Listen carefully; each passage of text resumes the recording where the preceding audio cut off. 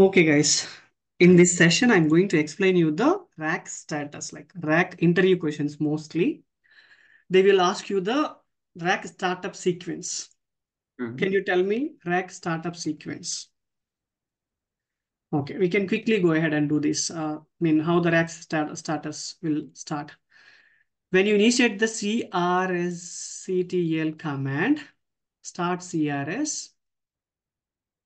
What it does is it is going to read one of the init file in OS level. Now those files are not there, but only one thing is OHSD daemon or OHSD file. It will start the couple of services, these 4 services.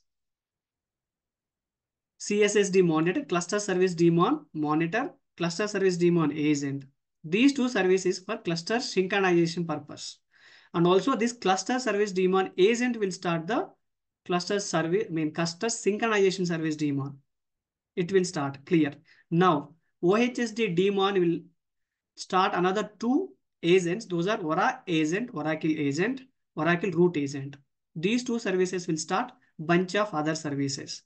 This Oracle agent will start ASM related libraries related informations, DNS domain name service related, GPID inter IP, that is interconnector internet protocol, grid internet protocol service, event manager daemon service, grid plug and play service. These services it is going to start.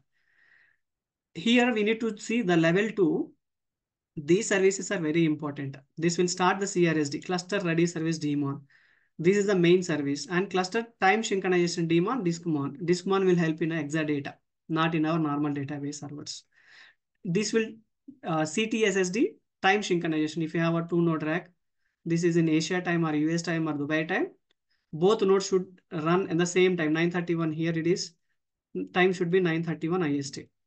If it is different time zone, the CSST will pitch in and it will try to make the time is shrink in between these nodes. CRSD, cluster ready service daemon. It's the main daemon in our RAC startup sequence. And this daemon will start another 2 services in level 3.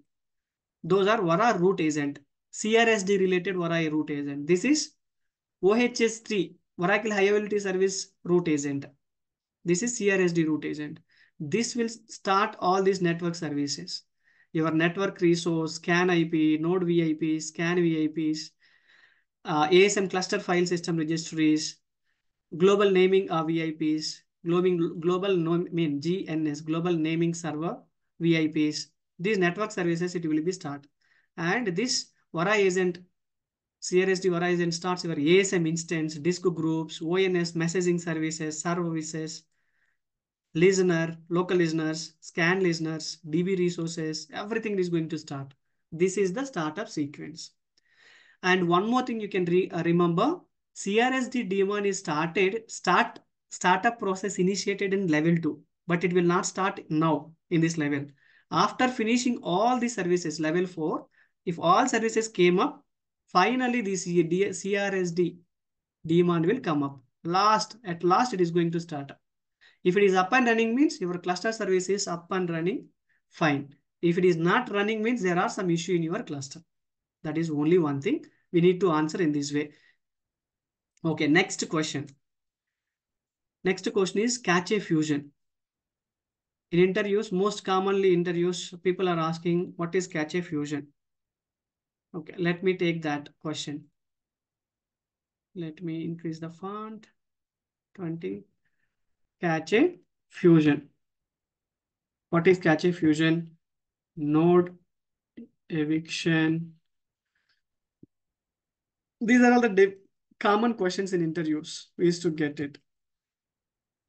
And what is the VIP?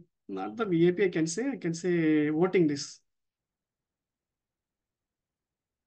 Voting disks, OCR files, SPLIT, split brain syndrome. And they will ask so many things, right? Public, UBLIC, private, VIP, scan IP. Differences also they will ask these things. We can discuss later on this part, but as of now, we can go and see mostly These three questions, very, very frequently asked questions. Okay. What is mean by the cache fusion? Let me explain.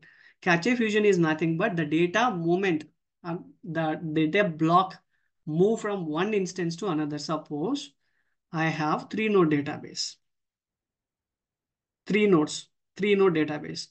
One of the node is failed from the cluster. It's evicted from the cluster. I'll tell you that node eviction also. This is evicted from the cluster. Before evicting, there are some connections, 10 connections is there on this node. They are doing some transactions. They have some insert updates or some select queries, other things, DML operations and DDL select operations. Whatever the information is there in your data, I mean SGA, we have database buffer cache, right? That database buffer cache, we have used blocks. That used blocks, the data block is transferred from this failed node to availability node. This node or this node, any one of that node. This activity, we call it as a cache fusion. How it will happen? Through the interconnect. Interconnect will happen with the private IP. Okay. Later we can discuss about this clearly. So the data block transferred from the one node, the failed node to a accessible node. That activity we call it as a cache fusion. Clear? And the node eviction. Second question answer. What is node eviction? We have three nodes in our cluster. In a cluster, each node is communicating with each other through private IP. Private IP. These will communicate each other. And all these nodes are present in the cluster. How we can identify these are present? Each and every node in the cluster is voting. Hey, voting file, I am present. Node 3 is voted, node 2 is voted, node 1 is voted in the voting file. This voting disk take the heartbeat of your cluster. Each node should be present. Their heartbeat means they should acknowledge this node to say, hey, I am present. I am present. As if one of the node is not attended or present into voting disk, it is not vote in a voting disk. Okay, what will happen? Remaining nodes thought, okay, node 3 is evicted from the node. It failed from the node. Okay, in that way, this voting file is crucial. It's a it will monitor your cluster heartbeat, and also it will take the presence of your cluster services. If one of the node is not present, not the beat is not noted into your voting disk, that is not voted into voting disk, remaining nodes feels this node 3 is evicted. Okay, the node 3 is evicted. That called node eviction. Who will take care of this? How this we know, like the node is evicted and all. This CRSSD, Cluster Synchronization Service Daemon, will take care of this kind of information. This will internally look all the cluster services in synced or not. This daemon activity. It is not sync. CSSD informed to the cluster service CRSD and some of the service is not running. So this will be evicted. That is node eviction. What is mean by the split brain syndrome? Suppose I have here two nodes. Each node should present in voting disk. In voting disk, we are maintaining odd numbers. Voting disks, odd number we are going to maintain. Why we need to maintain odd number? I have three voting disks. Okay, voting files I have. This voting file, if one of the voting file is failed, it is not there. I have at two voting files at any cost. So voting files, at least we need to maintain 50% of the availability or votings, whatever it is going to present. This node is present, this node is present, this not attended. Out of 100%, we got 66% is vote. So these two nodes available, on these two nodes, OCR master will run.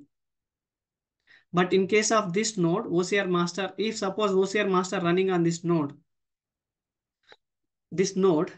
if it is failed, these two are present with the 66% as attendance in voting disks. Okay.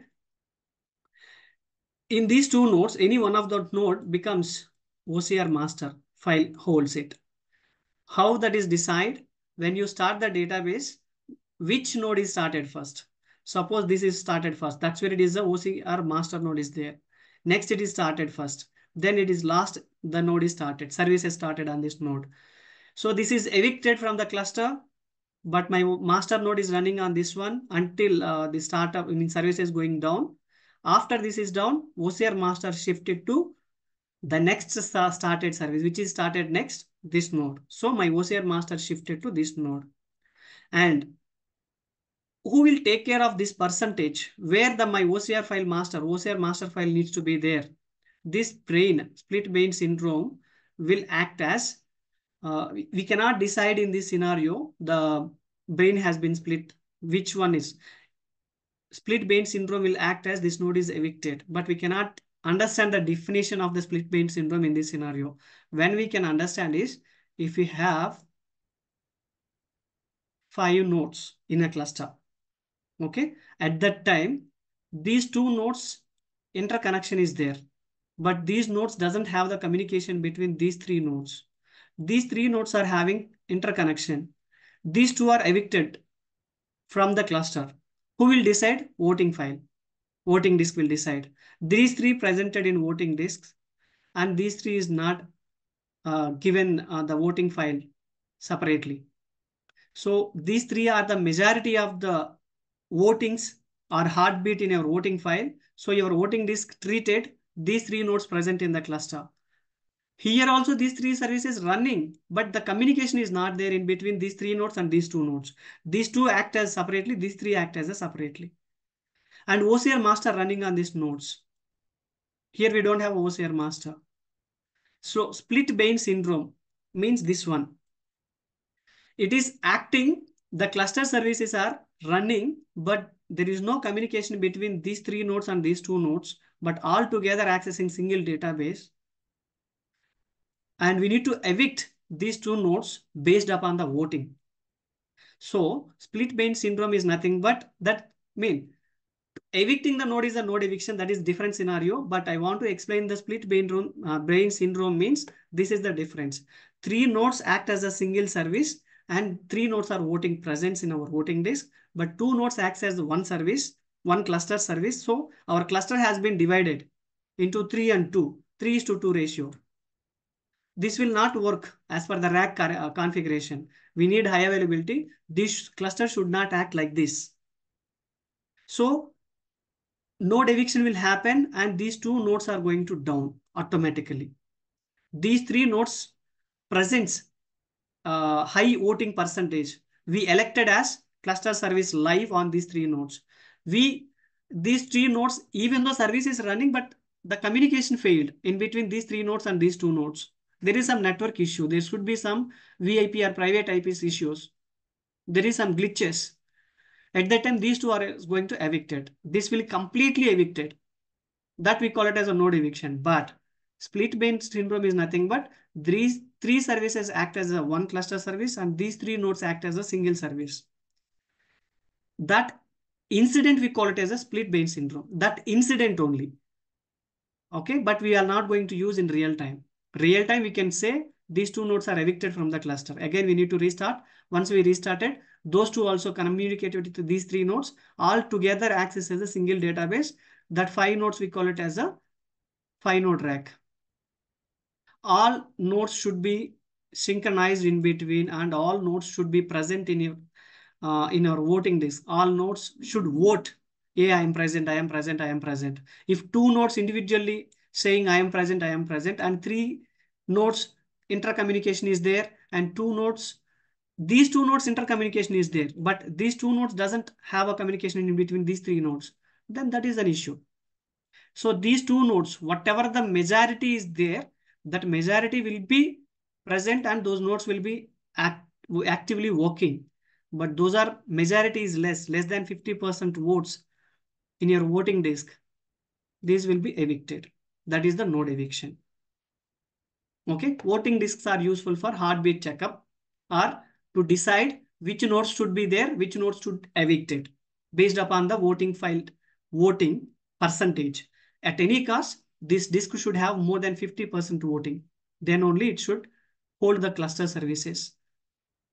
Whichever it is less than 50%, those will be cluster is going to down completely. That's where if you want to maintain even number, why we need to maintain odd number means if anything goes wrong, we have 2 availability is there. If you maintain single data file, if voting file is deleted is last. For high availability purpose, we are going to maintain the voting lists. Okay. Okay. For clear-cut information, we will discuss this more voting disk and OCR files differences in later sessions. But as of now, I want to explain the startup sequence and cache fusion, node eviction, split bin syndrome differences in RAC. Thank you.